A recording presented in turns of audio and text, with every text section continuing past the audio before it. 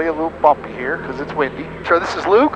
Hey there. I've flown with Luke on a discovery flight. He's had one lesson with another instructor. All right, so are you familiar with a standard rate turn? Or just to recap, so we're going to do 45 degrees, which is that line, the little one between the two big ones. Got it. All right, let's talk slow flight. Okay. We're going to turn this into a power off stall. All right, so Anson County says it's 340 at 10 knots, and they conveniently have a runway 34. Right. Okay. Want to do that, or you want to try ground maneuvers? We can see how bumpy it is down there. Sure. No. Let's go down and do a landing. I think that's good. And if you want to do ground reference maneuvers, whichever, yeah. Niner, Zulu, weather, wind, 360 at 14, gust, 18, visibility, 10. All right, so it is coming right down the runway, but 14 gusting 18. Airport. Automated weather observation, 14. I don't know if that's going to be the best learning environment. Fair enough. 360 at 14, gust, 19. Why don't we go down to say 1,300 feet?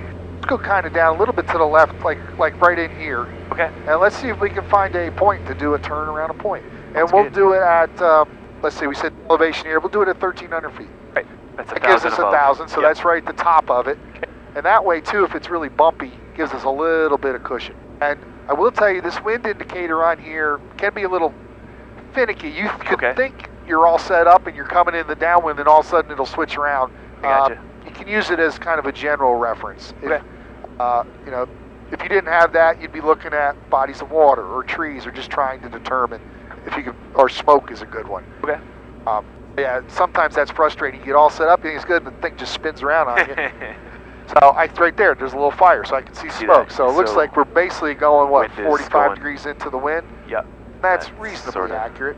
So our point would be a fairly small house, Okay. a barn. Okay. We can't use like a lake, Gotcha. right? That lake isn't the right. That's, yeah, we that's need too something big. a little smaller. Okay. And if you're doing this over somebody's farm or house, Yeah. one or two turns and leave. You don't want Right. to irritate You don't the want to get a crap phone out call of them. to the barn down there. I'm still judging how much distance we're going to get as we're gliding down here. So. Uh-oh, engine just quit. Alright, so we're going to pitch for 73. For 73, we're going to find a place to land. So we got a field right here down to our left. Okay. I think that. Right. They're airports, but that's further away than I think we can make. And that one's into the wind, right? So, and I don't see it. So yeah, it's better. So we're right here. Whatever you I can think see. that's All right, safe. so you like this field, the multicolored one right here? Multicolored one right All here. right, so we're still high enough, so the wind is coming, kind of a crosswind on that, right? So Yep. it doesn't necessarily matter. All right, so we can get set up on either end. All right, so we found our field, we're at our glide speed, and we still have a little altitude, so we have some time. Watch, so you're 10 knots above your glide speed. I'm trying to slow down. Remember, altitude is our friend. Got it. All right, so we've got a minute. We could run through stuff, even without pulling out a checklist. We Sure. could check So fuel pump, mixture, throttle, which tank we're on, Which does there tank we're fuel on. in it? Right. All right. alternate air would be the last Altitude. part of that That's the checklist, I think. autopilot. All right, so none of that worked. This is where we're looking for over here. So we have Okay, so still we have that, altitude, so I'm and just staying speed. Just make sure we don't get too far away from it. Now we can talk to somebody. All right, so who would we call? We're not talking ATC, so who would we call? 121.5. 121.5. Mayday, mayday, 2 souls on board, and then Maybe we can use our map. We can say, look, we're whatever, 4 miles southeast of KBBP. Sure. Because we're not going to have time to really get down. Okay. Interestingly, I think that might be KBBP right straight ahead. I think I see that Okay. right there, but again, I don't know how far we can glide. So I Oh, let's see This if you one can make over it. here. Okay. Actually, a runway is going to be preferable, right? no doubt a lot preferable. So, So again, you're 10 knots quick. Yeah, That's yeah. not going to help you any. Nope. Let's just see. Right. I mean, this plane has a very good glide ratio. It's 8.9 to 1. So that means for every 1,000 feet of altitude, we've got 9,000 feet of horizontal. Got it. So I'm going to aim right for there then. We're lined up with that run. Flaps up until we're sure we're going to make That's wherever right. we're going. Right? Oh, I can use my trim to help me stay slow. I don't need to fight it on the elevator so much. If it weren't quite so windy, I'd go ahead and take us in, but Sure. I think we'll just do like a low pass. But Yeah. let's see. I'm thinking it's looking pretty good. What do you think? So far, yeah, I even see a pappy there, I think, or there's 2 lights. It's not a 4-light pappy, but I see 2, a white, I believe, so I think we're at slope. When you do get too fast, don't go too nose high up, right? Just level her out, right? Yep. Again, back to that stall thing. We don't want to take it. We don't have any power. We don't want to take a chance of putting her in a stall. Same thing when you're in the pattern and you're coming in for a landing. You don't ever want to climb. If we get too low, just level it out and fly back into it. Yep, I do see a white light down there. So even with the PAPI, we'd want to stay a bit high on the PAPI because we don't have any power to correct it if we get low.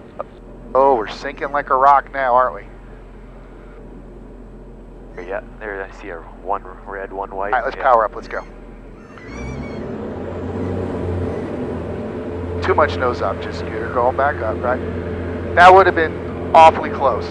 We had it looking good, and then I just started feeling the sink. Okay, but you got through your checklist good. Glide speed a couple times you get up in the 80s, so you've given up a little bit. So that does show you a hazard of, oh, I like this spot. Oh, look at that spot. Absolutely. I thought we could make it was going to be close right till the end, but we know we had the other field. We could have spiraled right at the end of that. So we probably should have stuck with that. If the real emergency, I probably wouldn't have given it up for this, but we'll check it out. Sure. All right, so we're going to enter from a downwind. It looks like the wind's coming from about our 10 o'clock. Okay. All right, so we got to get into 5 miles in. There is a couple guys over there that are yellow towers, so always want to be cognizant of that while you're looking for your point. Here, yeah, you don't want to run into something while you're looking for your turn point. Smoke there to judge my wind direction as well. So it looks like we have a tailwind. You see this gray field? See this gray field? Yeah. At the end of that road, there's like a clump of 3 trees in the gray field. Clump of yes. Out by themselves. Let's use those. Okay. So kind of position yourself so they're just a little bit past your wingtip. It gives you a good reference point if you use that wingtip. Kind of see if you're moving one way or the other.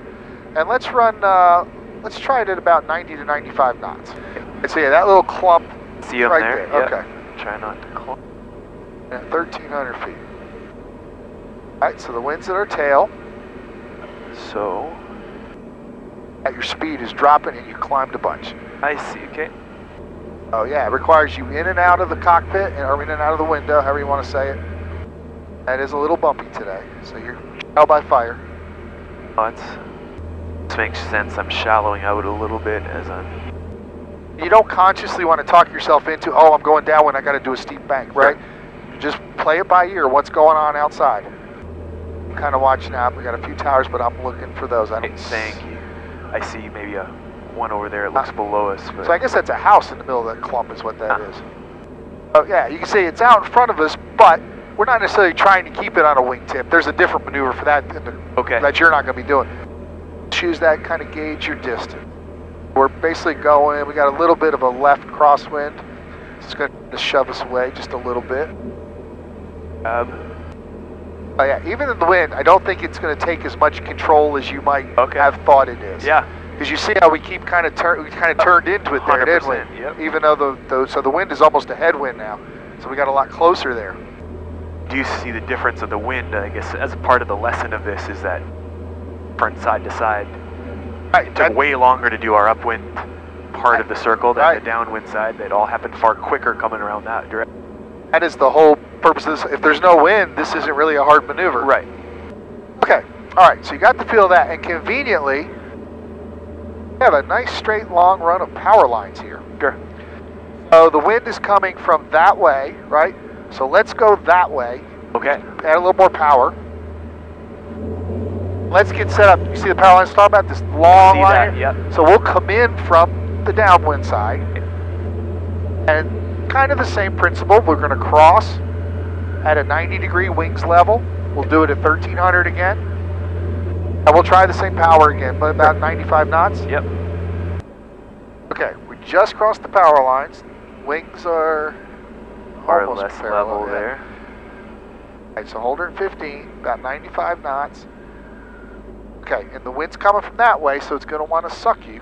Right, so we have to be more aggressive. Your on this speed's side. dropping. All right, and you could have made a little bigger, a little further out. Okay. But let's see if you can get her back to parallel and wings level. It wants to happen at the lines, not well before. Not early like I just did there. Yeah. All right, but it's your first time, so I'm going to cut you a little slack. All right, so you see as we're coming. So get lined up. So this wing needs to come back a little bit right there and level them out. And all right, now you've crossed. So now just start your turn. And this is going to be a shallower bank turn. We want to get a little more space between us and the power lines. And the wind's pushing you that way. All right, so now it's pushing you back in there. You might have to bank a little steeper, right, to get around here so when you go across, we're parallel and level. Too much, I overshot it there. See. Okay, yep. So this wing is crossing right now. That wing, so you were just a skosh early. Yep. All right, so now we just crossed. All right, let's try another one. Downwind, so to be a little steep, it'll happen quicker. But you see how close you are to those lines? Yeah. So, yeah. as I said, don't get that preconceived notion about I got to turn steep because I'm downwind. Right. Let's use the wingtip just like we did with the turns around a point. Right. All right? Okay. If the wingtip is kind of out there, that gives you a comfortable radius. I like that right there. So you just keep coming around.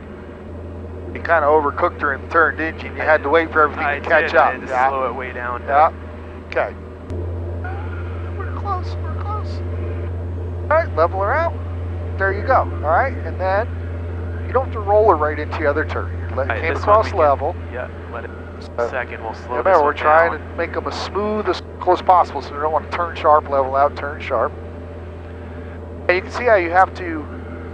That one turn, you know, is both into the wind and with the wind. Yeah. So when you're with the wind, you had to increase that bank, otherwise it was going to just push you right back over.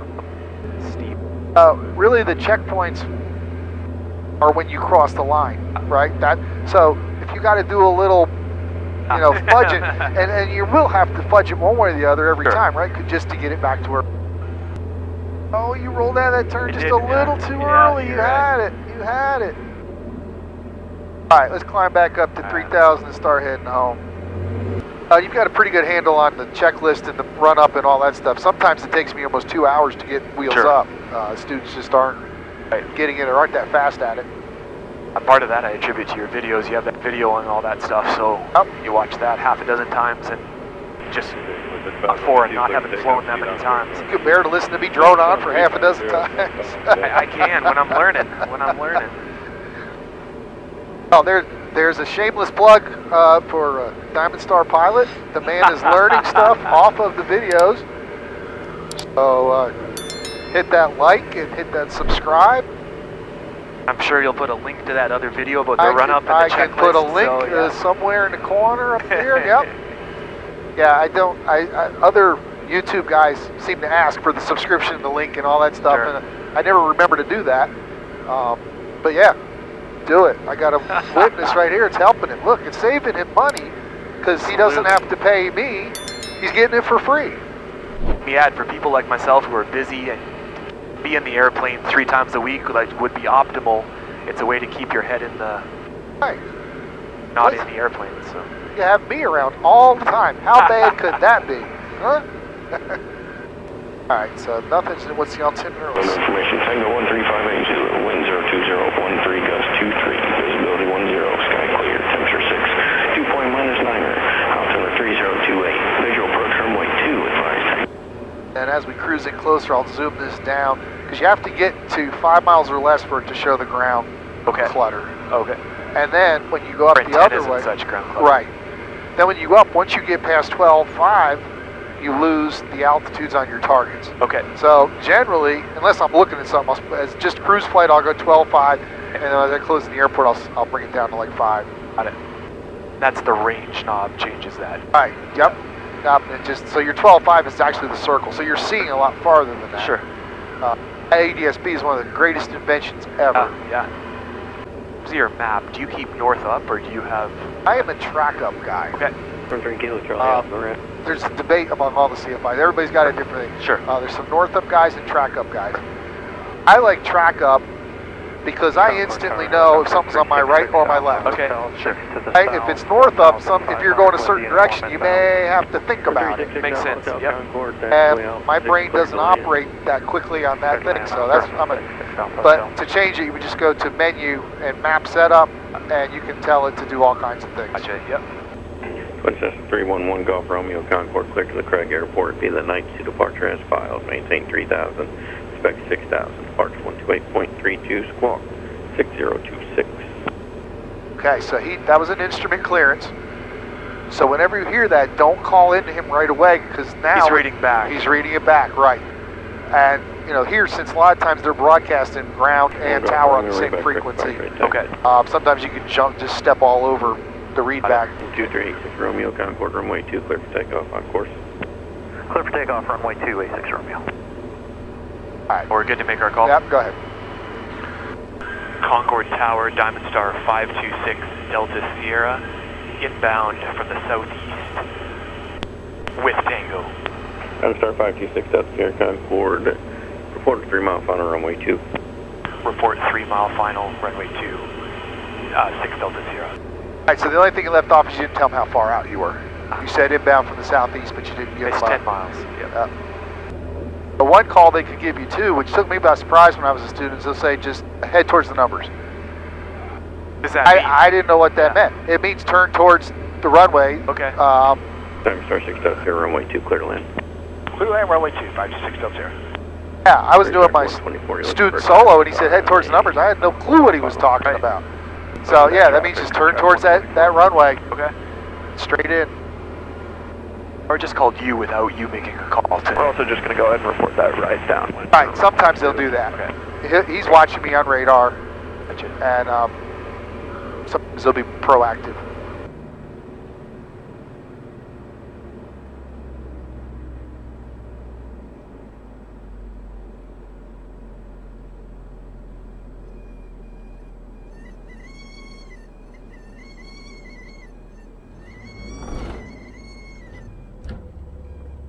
Oh yeah, she's a little lively.